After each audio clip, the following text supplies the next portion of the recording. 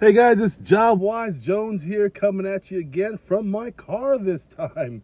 So, Jennifer, you were asking me before about why do you shoot from your car sometimes? Well, because like most people who go on their breaks, I am sitting here on break and shooting a video to my subscribers. So that's why I do this. So, today's video is a little bit more intense. We're going to talk about some reviews of Carrington College Medical Assistant program.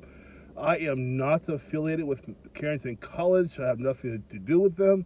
As you guys know, I focus on medical assistant type things, things that I think are important for those who are going into the field, who are already in the field. So today, what I'm going to read about 5 or 6 reviews of Carrington College students and those who experience the Carrington College experience. And I'm just going to read the reviews, but this is going to be a little bit different. I'm going to actually respond to each review and how I see it and how we can fix these things before you guys go into any school. Let's get with the first one, okay? This person gave this school 3 stars for Carrington. And I'll tell you what she said. This is a terrible school to attend if you are needing financial aid. While my teacher was great, they said nothing about the financial aid department or the payment plan department. She says sometimes things change in the financial situations, and right now she graduated, but she only has collection letters and no explanation. She says, I would suggest not attending this school. So as I said to you guys in other videos that I have out there already, you have to be careful of financial aid with any kind of school, but with an emphasis on tech schools because their financial aid systems are set up differently. They're set up to benefit the school, not you. You are just a number. Now, am I saying all tech schools are bad because they do this? No. What I am saying, though, you got to be careful out there, you guys. You just got to be careful. You got to see, do they take funding from a public institution like FAFSA, a form like that, or do they only offer private funding? If so, if they only offer private funding, you have to really look into the small writing on the pages because that's where they get you. Like she said here, the teacher was great. Yes, I'm sure the teacher was great, but the teacher and the financial department are 2 different entities. And so this person feels burnt. So you have to check out their financial aid processes, of course, how they do it, how they charge you, how much they charge you, things of that nature.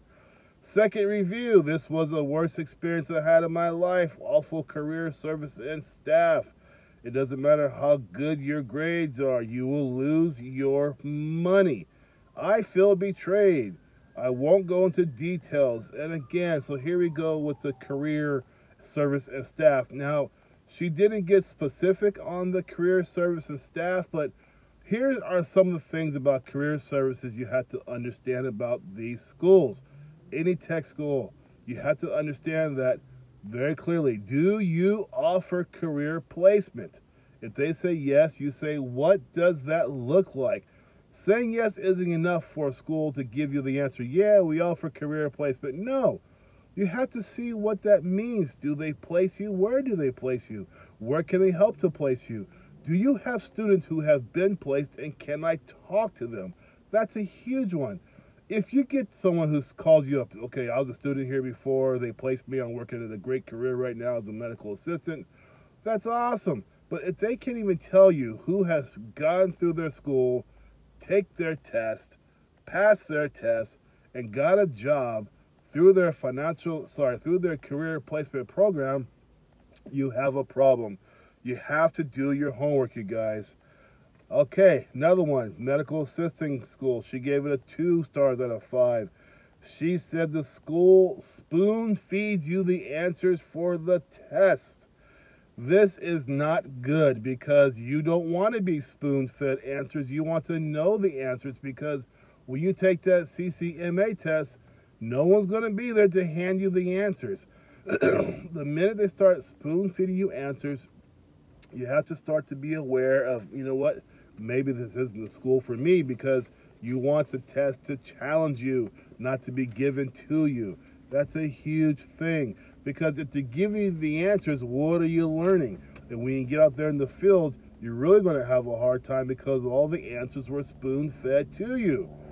Next review, 1 star. It looks like Carrington only took my money from students. It was a horrible college. I took the MA program and they refused to let me take the CMA program exam because once I finished the course, I had to pay them a leftover of $17,000. I was shocked by this amount myself because a 4-year degree in America costs on average about $9,000 a year. That's on average. So for 2 years pursuing a BA degree, you will spend about $18,000. This person said for their 9-month program, they spent $17,000. They have a bill now of $17,000. So she spent 9 months, 17 grand for a tech school where you'd have 2 years a degree with $1,000 less of the program she paid for. So for 2 years for a degree will cost you $18,000. She spent $17,000 for her program. So again, this goes back one more time, guys, to the financial aid. You have to really check these guys out. I'm not saying all the schools are bad who do this. I'm not even saying Carrington is. I'm saying, though, is that you have to look at the fine details as far as how they're taking care of you, right? You have to understand these rules. Because if you don't understand the rules, that's good for them because you're just another sucker in their classroom taking a seat. Think about that. If you have like 30 students in there, right, all paying 17 grand, that's a lot of money for the school. You have to do your homework, guys. I have so many videos about stuff like this. Watch my videos. I can protect you. I can help you get past this stuff. At this point, let's take a little break, okay? These videos take a little bit of my time, and of course, my love for you guys is always there, but I'm asking you, please, to subscribe. Just don't watch my video, but also subscribe to my videos, please. They're here to help. Give me a comment, give me a like, hit the bell for more videos. It's fine, but definitely subscribe to my channel. Let's keep going. Another 1 star for Carrington here. It says, this is about the externships. It says, our externs from Carrington are nearly paralyzed with fear and lack confidence with tasks such as blood pressure. I was in an externship with another student who came from a community college program. She seemed very confident in her duties as a medical assistant, whereas I and my friend did not feel confident at all. We were very disappointed in the level of education. Okay, here we go again. This is about the externship now. She really feels like she did not get a good deal with her externship. She felt like she didn't learn enough in that 9-month program to compete with a 2-year MA. Now, I went through a 9-month program and I had no problem at all competing with anybody, but you know, that was my tech school experience. I took it very serious like most of you guys do, and I got a lot of good education because my teacher was awesome. So you guys got to be careful about that, okay? So it can be tricky, but you guys just got to watch my videos, hang out with me. I'll show you how to get past this stuff. I got the answers. I can help you. Second to last one here is another 1 star. It says, how did they help me find a job? They went to Indeed.com and they said, good luck. You guys, I have a video about Indeed.com, about all those kind of online job assistance programs. Those are not bad. They really aren't. If you understand the technique that I teach you about that and how to use those to your advantage, I can show you how that works and make Indeed, Jobber.com, Monster.com, all those programs work for you. Just as long as you understand, they're not for you. They're not made to make you successful. Those online platforms only benefit the ones who are paying for those jobs to be sought. In other words, if you're an employer at Joe Schmo's Medical Assisting Academy or whatever, and you want MAs to work there, they put themselves on Indeed.com, they're paying a price for that. That's why Indeed.com exists. They don't exist for you, the seeker. They exist for the ones who are paying to find people for their employment. Indeed is free for you, but it's not free to be on the platform. People are paying to advertise that they want workers to come to them. Let's go back to here again, okay? So she said she did 39 interviews and she got a job not because of her school, but because she had Walmart experience. So she totally went by the whole experience of being an MA to get her job. She says here the program director and the program assistant director still did not help me. Their career services doesn't even stay on the payroll. They're a whole different department.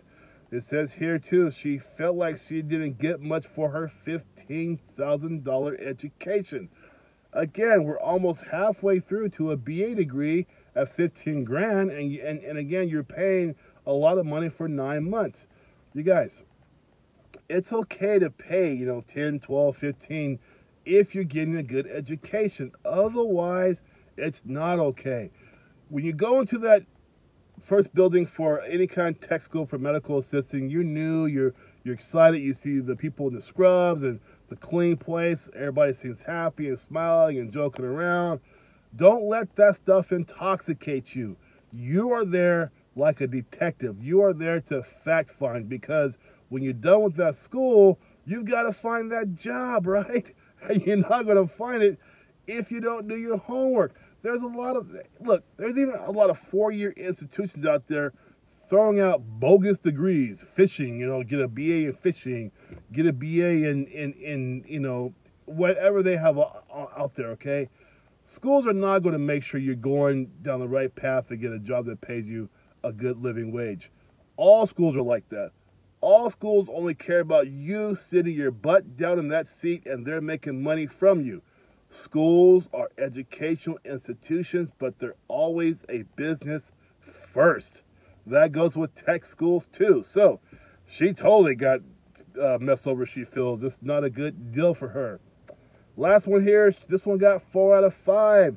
The reason why was because the MA teacher helped her get a job at her old school using Carrington, though, as her reference. So this one student here got a good deal from her teacher who helped her out, who used to work at a clinic.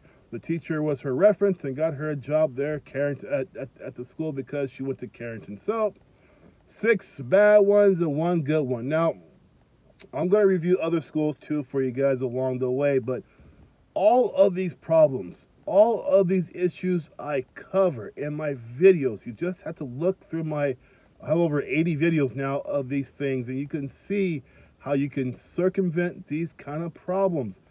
These schools, most schools, are set up for suckers who don't do their homework. And what I mean by that is that there's some great programs out there. There really are. But you have to search for these great programs. Look at the financial aid. Look at the job placement, resume help, quality of teacher that teaches you, how long the program is, how much money you're spending. You guys, just do your homework, okay? I'm here for you. Hit me with the email if you want at jobwisejones@gmail.com. I'm right here. Please subscribe to this channel for more awesome videos, and I will help you. All right, guys. JobWise Jones. Take care. Have a good